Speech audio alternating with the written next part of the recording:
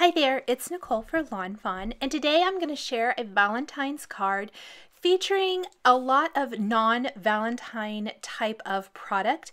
I have been wanting to do a card combining the elephants from Elphie, Selfie, and Wild for You for a while, and it just I thought that the gray of the elephants would look really nice with pink, and so the card was just created from that idea, just combining different products to create a Valentine's themed card. We're going to start with the stitched cloud backdrop in the landscape format, and I die cut this from some Bristol smooth cardstock. Kind of an up in the clouds, love themed type of card is what I was going for here. I'm going to add some color to my background. I wanted it to be very, very soft and very light. I started with Spun Sugar Distress ink, and then I'm going to blend in a little picked raspberry ink as I'm working here, kind of down near the bottom where the cloud border is going to meet the cloud background. That's where it's going to be the darkest. I used the Bristol Smooth cardstock because the inks blend beautifully on this cardstock. They go on really smooth. I get a nice transition from one color to the other. I'm really concentrating the ink on the top 2/3 of the background. I will spritz this with water from a distress sprayer. It's not going to make a huge impact because this is light ink, but it will lighten up a few areas, just a little bit there. But it definitely is a much more subtle effect than it would be on a darker inked background. Next, I have die cut some borders, and I did this off camera using the Puffy Cloud borders.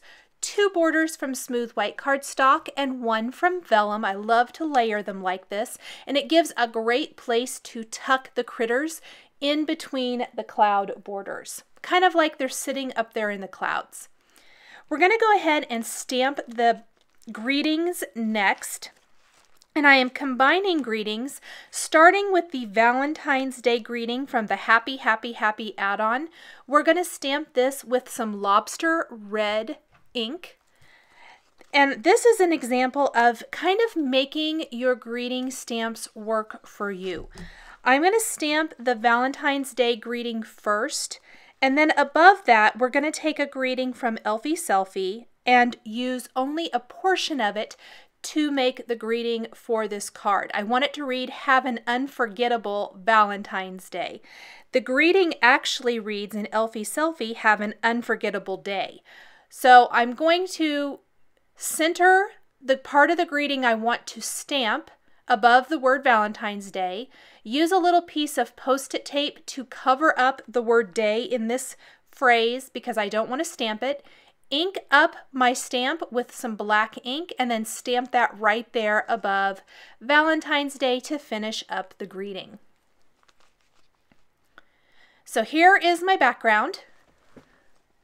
Next, we want to stamp all of the images that we're going to be using. And I went ahead and did that off camera just to save a little time.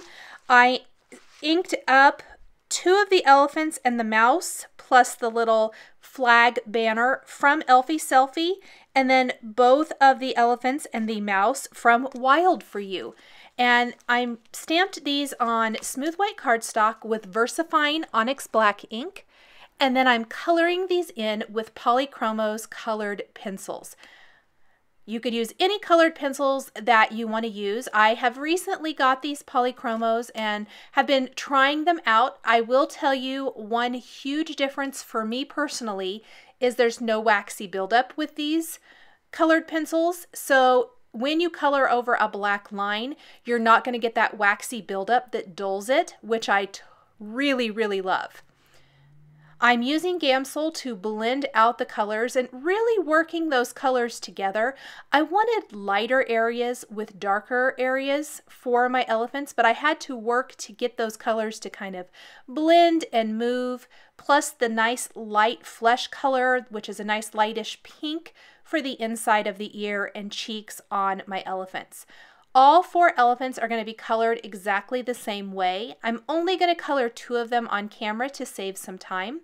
The colors I'm using are also all shown in the bottom left corner of the screen. I'm using Warm Gray 3, Warm Gray 2, and Light Flesh. So again, I like to go in with my darkest color first, kind of lay down where I naturally think that it might be a little bit darker. I went in with my mid-tone next and just kind of blended out, really sloppy coloring. Nothing special here because the Gamsol is really going to do the work for me. Blend these colors together and give me that soft, smooth, perfect finish. I've promised more colored pencil videos this year, and so I'm really trying to stick to that. I love my colored pencils and I'm really excited about this colored pencil set. So when the elephants are all finished, and I did even go back over parts of the elephants that I've already colored and darkened up a few areas where I felt like it needed a little bit more color, I'm going to color in the mice next. And again, I kind of kept everything very neutral, lots and lots of grays. I wanted to switch it up just a tiny bit to give them a little bit of a different coloring.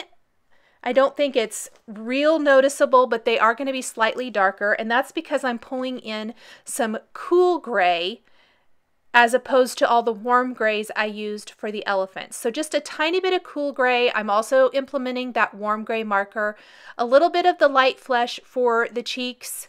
I don't think it shows up quite as good on the mice as it does on the elephants, but I wanted it to be pretty subtle.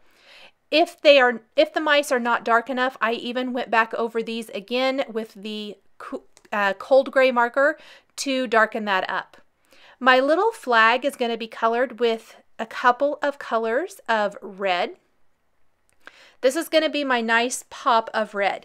We've got the light soft pink background, the nice neutral grays of the elephants and mice, and then the pops of red are going to come with part of the greeting, and then the scattering of hearts and this little red flag banner.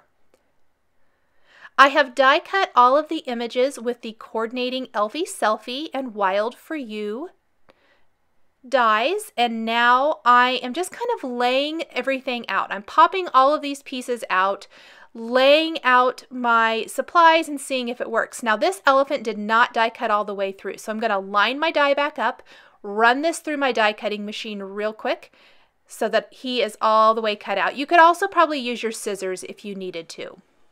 Before I adhere anything, I decided to go ahead and use the stamp platform to stamp some of the hearts for the background. And I did this just a couple of times before I realized this was going to be kind of more work than it needed to be.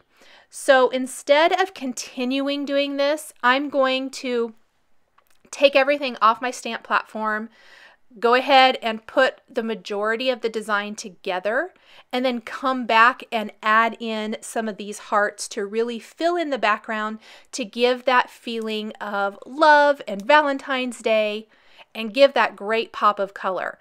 I am coloring these hearts directly on the background because it's this really light soft pink. Anything you color over it is really going to cover that up. It's going to be very easy to color over it, which is perfect. There are not coordinating dies for either of these particular hearts. Now there are many, many other lawnfawn stamp sets. If you want to actually die cut your hearts, you could grab one of those and stamp and color and die cut your hearts if you wanted to actually have them be a separate piece. I really thought this was the quickest and easiest way to do it, and I'm all about getting that card finished and getting it done. So I think this is about the last heart that I did this way when I realized this was crazy. I was having to clean my stamp every time and move it, and it runs the risk of smudging the background, which kind of scares me. After you've gone through all the work of the background, inking, and stamping the greeting and all of that. So I really felt like I would just stamp all the rest of those hearts later. I'll go ahead and color in these two right now so you can kind of get an idea of how awesome that background's going to look. I wasn't so sure about the background until I filled it with hearts, and then it really kind of sang to me. I thought that was perfect. that gave it the finished, complete look. So let's go ahead and put it all together, starting with the puffy cloud borders along the bottom edge. I've got a white border first, then a vellum border, and finally my last white cardstock cloud border. Next, we're going to tuck elephants into the clouds. I started with kind of my main elephant that's holding the little flag. And then I decided to add some detail to all of my little critters, or all the elephants anyway, with a white jelly roll pen. And I'm just going in and adding some really fun dot detail all over. And this adds so much to these sweet, cute little elephants. This is something I would probably do with the same color of marker if I was doing it with Copic markers. But here, it's probably been 3 or 4 years ago when I was using my colored pencils a lot. I would do this all the time where I took a white pen and I would add these little dots to my critters. So this is kind of a throwback to something I used to do a lot. And I found I really enjoyed it. I think it adds so much to these cute little guys. Another thing that I did to dress up my elephants is, you will see I'll take a fine tip black marker and I'm going to add eyelashes to some of the elephants and one of the mice. I also took a black jelly roll pen and added detail to the noses on the mice to really make those pop. I think really the biggest difference between these Polychromos colored pencils and the Prismacolors that I have used for years and years is the lack of the waxy buildup. And if that bothers you at all, which it did bother me, it was part of the reason I quit using them quite so much, is anytime I would color over a black line, which you can totally do with Copic markers or other markers, but it would dull the line, and I just did not like that. So it's really exciting to me that these colored pencils don't have that same waxy buildup when you color over things. A few more eyelashes on a couple of these cute little guys. And here I'm just taking the teeny tiny lawnfawn acrylic block and inking some hearts all over. And we just kind of want to fill it in, make it look natural, almost like these hearts are kind of coming up from the clouds. Was my thinking as I was designing this. And I even want to add maybe one down here kind of closer to the elephants, give it a little bit more of a finished look. Now that little XOXO was actually die cut using the Stitched Heart envelope, little XOXO die, and this is something I had die cut for another project and did not use.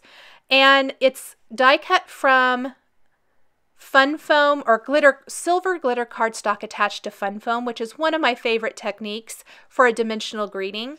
And I love that little pop of silver. I liked the size of this XOXO.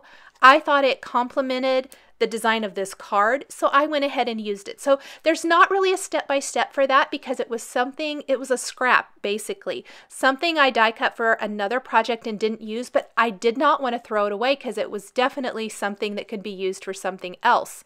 And I even stamped a little heart down there next to it that we're going to color in with these colored pencils.